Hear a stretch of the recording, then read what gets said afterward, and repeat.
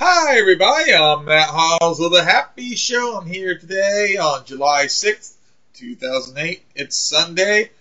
I wasn't going to make a video vlog for some time. I haven't made too many video vlogs lately. That's because I've been pretty busy with running a business here and also with doing some art projects and with also doing the Happy Show, my public access television show, which I also show here on YouTube. But there's been some recent developments with the Viacom versus YouTube whole legal battle mess. And I felt that I should address it since I've been pretty outspoken in the past about the matters of YouTube and Viacom.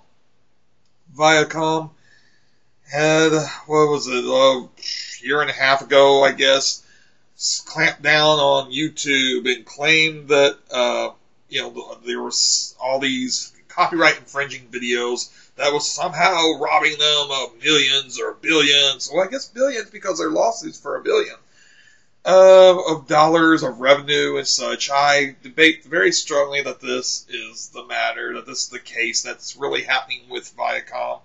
I think first off, they feel threatened by a merging new kind of medium. Relatively new, of course. This thing's been around for a while. YouTube is now celebrating close to its 3rd anniversary.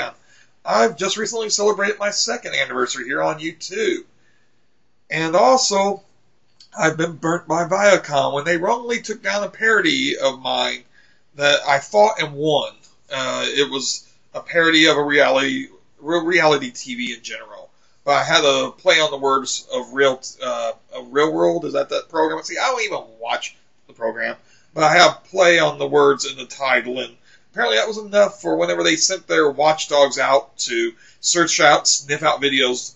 The dogs should be fired or put to the pound because these watchdogs for Viacom, they did do a good job. They found a lot of people's videos that weren't really copyright infringing, weren't at all copyright infringing videos, and had these videos removed. And mine was caught up in that dragnet, and it was wrongfully taken down. I fought it, got in contact with MTV's legal department. My video was put back up and everything. If you've watched my videos for a while, you know this whole scenario, this whole situation, this whole story, and everything else. You know the whole matter.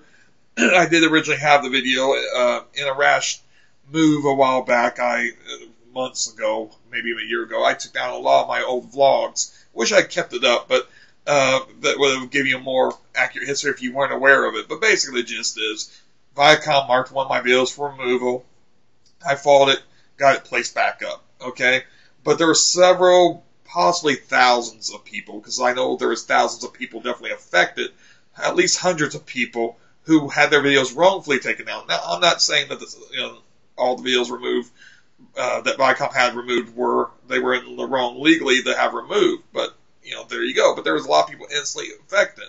Well, now I made several videos before saying that your rights mean nothing to the corporations, and in this country, unfortunately, because I love my country, but in this country, and maybe even on a global scale here, the rights of the corporation supersedes the rights of the individual. That's not the way it's supposed to be. And that's not the way it's exactly written down, at least not as far as the way it's supposed to be. But in the ways of the law, it's twisted by lawyers and by greedy corporations so that their right supersedes your right. Like my right was violated when my video was taken down. The rights of other people's their rights were taken down when their videos were taken down. Excuse me, I'm doing this off the cuff, as you can tell, so I'm stammering a bit. But their rights were trampled. And supposedly this was in pursuit of the right for that corporation. You are, and I've said this before, you are guilty until you're proven innocent. And you have to prove yourself innocent whenever it comes to these corporations making these charges. Well, here again now, if I hadn't made this a point in the past, and if people watch my video thought I was just full of hot air, a Judge Stanton'S, is I correct? Let's check that news story. I think Judge Lewis Stanton in New York, he said in a ruling that Viacom has the right to get information from YouTube for your viewing history. That means any of you people that sign in to YouTube on their account, Viacom wants to know what you're watching. Now, since you don't necessarily only watch programs that... And what does it matter? First off, let me put it this way. Now, there's one thing when people put up the videos. But what's it matter if people are watching certain videos? I guess their argument is like, well, see, there are this many people watching our videos, so that proves our case because these people are watching legally uploaded versions of our programs. And so you owe us X amount of dollars, YouTube. But the government, the people are fighting all the time for the government to be able to get our personal information. And now a corporation just walks in and gets the right from a judge in New York. It's disgusting. It's totally disgusting. And if we allow corporations to do this, then we certainly aren't going to have much chance of getting the government not to do it. And we've been fighting that battle for a while now. But now even corporations are allowed to invade your privacy.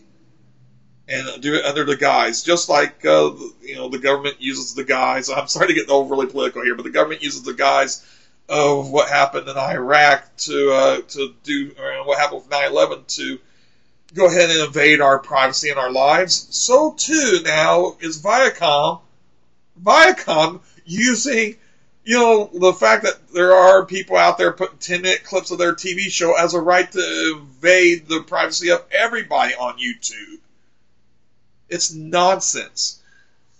Well, there's a petition going around, and there's other videos you'll find that people are putting out there that are in protest of this judgment from Judge Stanton in New York. And, of course, I'm lending my voice to it. I wasn't going to make a video vlog for a while, like I said, but they pulled me back in, whatever they said on The Godfather. Or am I allowed to even quote The Godfather without getting in any kind of copyright trouble? This is how ridiculous things are getting. It's nonsense. I've talked before about these greedy, soulless corporations, and it's just getting worse. But you can fight it. Don't think you can't fight it.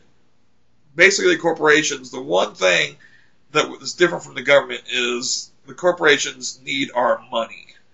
Now, I know people are talking about boycotting Viacom, and that wouldn't be a bad start, but understand there's a lot that Viacom owns. A lot that you watch that's Viacom, probably. And because they own MTV Network, they own CBS. I'm not sure if they still do. They own BET, they own VH1, they own a lot, okay, out there. And that's the way a lot of these huge conglomerates, these huge corporations are. They actually have one big company that owns all these little companies. But I do believe in boycotting if you believe that, it will make a difference, but I definitely believe in speaking out and petitioning, and I definitely say, you need to speak out about this. My time's running out, but I just want to give my view because I didn't think I was going to address it because I've done so in the past, but I just couldn't stop myself from wanting to tackle this and at least put out my voice in support of those fighting against this because I've been one of those people fighting against it, and I just want people to keep fighting this injustice, because that's what it is. It's injustice. We all should be painted in the same brush, and we shouldn't give a corporation this kind of power just because it wants to protect its rights over our own. That's my video vlog for today, and I'll end this with a yay!